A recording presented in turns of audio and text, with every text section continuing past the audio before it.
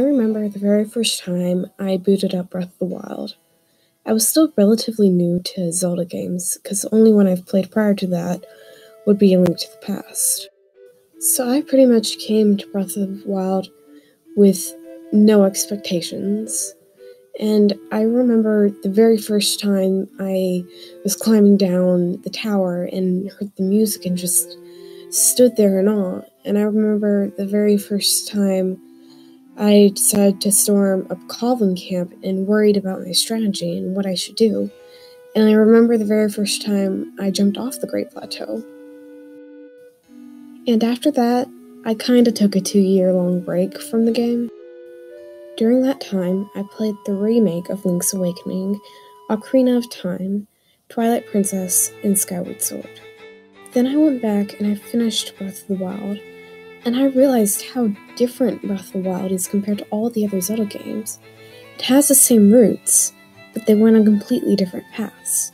So I'm going to talk about what Breath of the Wild brought to the table, and should it stay this way in the Zelda series, or should it change?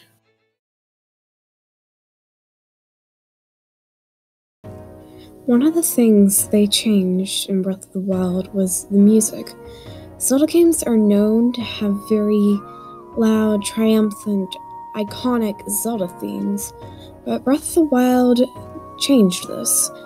With the piano taking center stage, they played very subtle, quiet notes that matched the theme of being in the wilderness.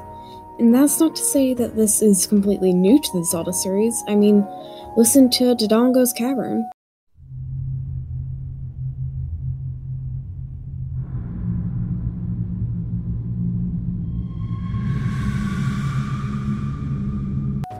But it's never been done to this extent.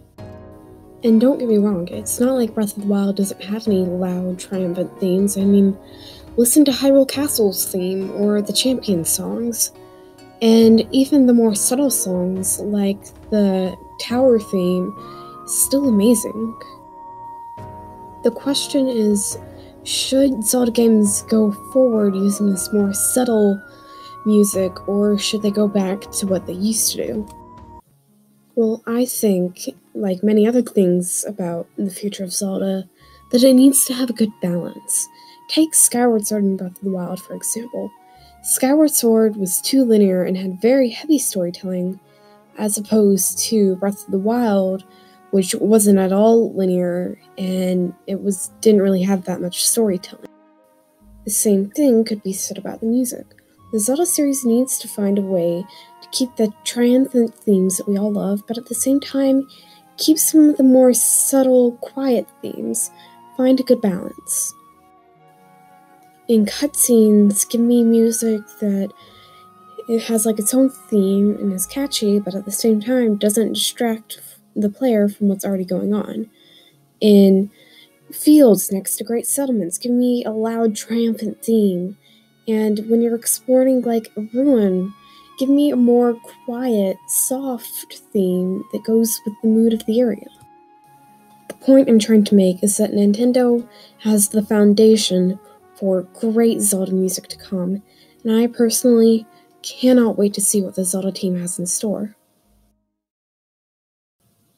Hey guys, thank you so much for watching this discussion video. I understand that it was a little short, but it's been something that's been on my mind for a while, and I really wanted to talk about it. What do you guys think? Should Nintendo go back to the old way of doing music, or Breath of the Wild's way, or do a mix of both?